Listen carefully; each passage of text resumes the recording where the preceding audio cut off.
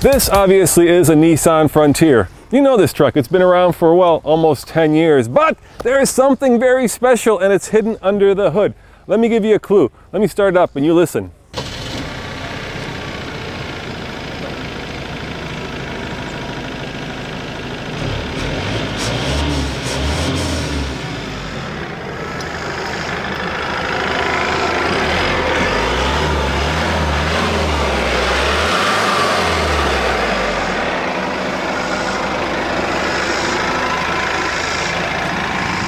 Yep, does that sound familiar? That's because it's a diesel, a new Cummins 2.8, well, somewhat new, that is specifically put into this mule to test how a Nissan Frontier would do with a diesel engine. And guess what? I'm gonna get to drive it, and that is coming up next on the Fast Lane Truck.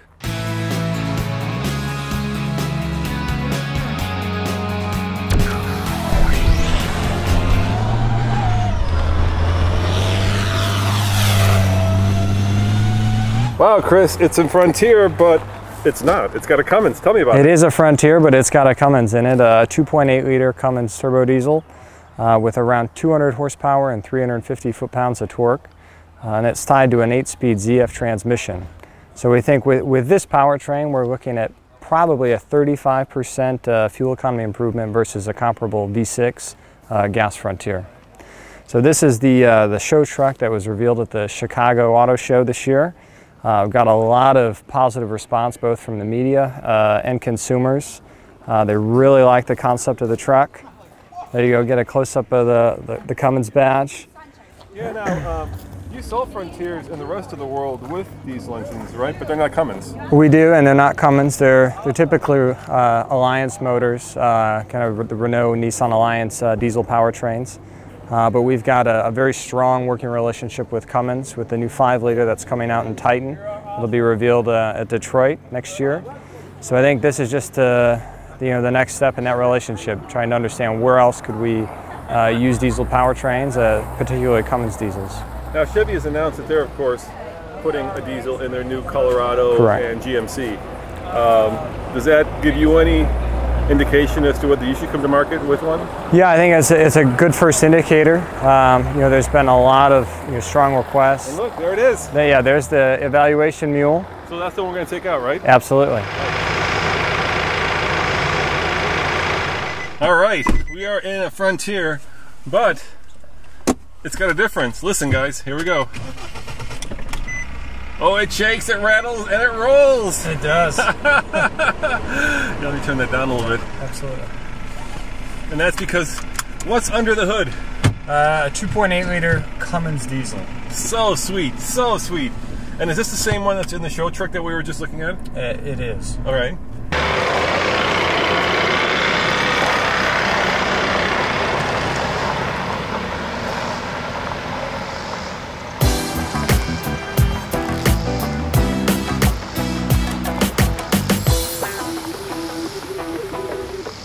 Yeah, roughly 200 horsepower, approximately 350 foot-pounds, in the same ZF transmission. How many speeds? 8 speed. So yep. 8 speed. Keeps you right in the sweet spot. Light duty diesel Frontier. How cool is that? We good? Okay, thank you. Take care. All right, let's take it for a little bit of a ride. You guys have any testing on this in terms of how much it will tow? I'm sure I'm asking questions that you're not going to give me answers to. But right, exactly. I think we're saying comparable to V6 towing, although we haven't done a lot of tow evaluations with this at this point. This truck actually doesn't even have a tow hitch on it. Right. But we would expect similar performance to a V6, but just obviously better fuel economy. Diesels are much better at retaining fuel economy figures under load. Yeah, of course. And the one feeling I get immediately, it drives like a Frontier. It does. Yeah, so it's a Frontier, but it's much more relaxed. It does change the character of the truck. I think to the better. It feels like a little, I don't know, like a workhorse. Yeah. I mean, it's just putting along here.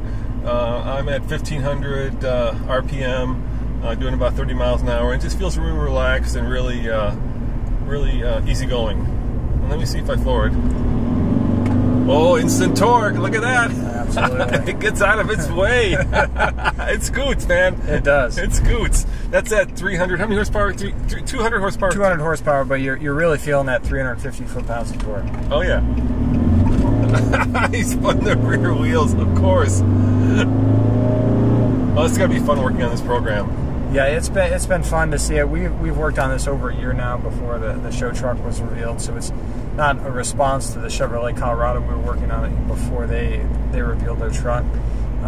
Fair enough. Very excited about the potential, and the consumer reaction's been very, very positive from day one at the reveal. Now, of course, diesel's a little bit more expensive, but then the improved MPG is what makes the value proposition worthwhile. Talk to me about kind of this engine. Has it been specifically developed for this application, or has it been used from somewhere else? Yeah, so the actual block is based on a global motor that Cummins builds. Yep.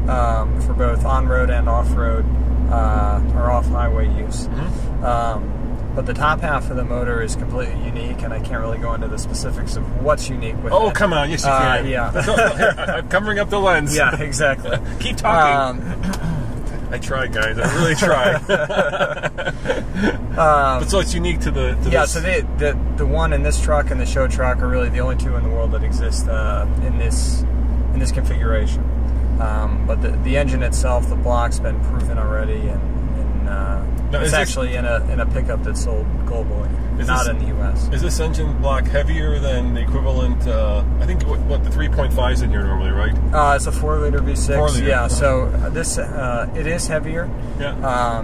It's an iron block, so you're going to have a bit of weight. There's that balance with diesel engine. Cummins can do a number of things to reduce mass, but then that also increases the potential cost of the engine. So it's the balance of what components to use to get the economy, get the durability, the quality, but also achieve an appropriate price for the engine. And I'm just going to ask you really basic questions because I don't know a lot about this truck. So sure. 2.8 liter common rail turbo diesel. Turbo diesel. Do you expect the longevity to be a little bit higher than the 4-liter? Diesels in general tend to have a little bit more stamina when it comes to... Absolutely. We have done no long-term durability testing at this point, but given Cummins' reputation, I think this engine would last a very long time. Yeah, I got to think it's pretty quick. You're having fun over there. I'm having fun. I got to think that you're going to see at least, I would say, and I'm pulling this number out of my hat or butt, I guess, but I would think it's at least a 30% improvement in towing capacity. Yeah, I'm trying, guys. I know you're trying, so I won't comment more than it would be pretty comparable to a V6 today. What's the V6 tow today? What's this? So it just depends on configuration. It's around 6,500 pounds. 6,500, yeah. So you're going to have to come out with like 8,000 pounds. Higher payload. It sounds like what you really want is the 5-liter V8 and the Titan. Yes. Yeah. But you can't talk about that either because you're introducing that next year. Yeah, we're introducing that at Detroit. All right, so let's sum this all up, what we know so far. Right? I'm just going to, and if you want to interrupt me summing this up, feel free. So okay. we know that we have a Cummins 2.8 turbo diesel common rail under the hood that's heavier than the standard engine that's in the Nissan Frontier. Correct. Heavier than the V6 today. Right. Yep. We know that it's going to get better fuel economy because it's a diesel. Absolutely. We know that it's going to have similar towing capacity to the 6-cylinder, which is 6,500 pounds. Correct. Or more. Keep trying. We know that it's going to cost something. It will cost something. And I would suspect there'll be a premium on the diesel because that's the way that Chevy's pricing it, and that seems to be obviously the way that heavy duties are priced. So, right. It's a long way. Now we're really down the road. Certainly. What do you guys need to figure out before you'll actually build this and sell it? Yeah, so there are a number of factors. Just wondering, determining what the sales mix would be, what's the volume potential, there's a lot of interest in the product. Would that translate to sales? So that's our job to figure out what would be those figures. What would the performance characteristics need to be? What would the numbers need to be to make it feasible? I gotta think in the rest of the world, like in Europe and in South America, where you do sell a diesel version of the Frontier, that's gotta be the most popular pickup. Yeah, or if not the only one. Yeah, the global Frontier, the Navara, it does very well abroad for sure.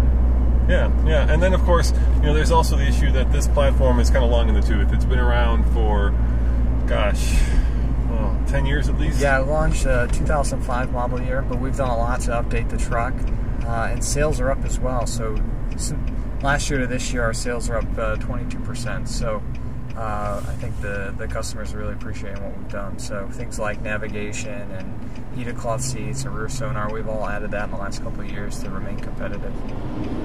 So you keep upgrading it, keep making it better. Absolutely. Yeah, yeah. Did you have to shoehorn the diesel in, or is it a pretty good fit?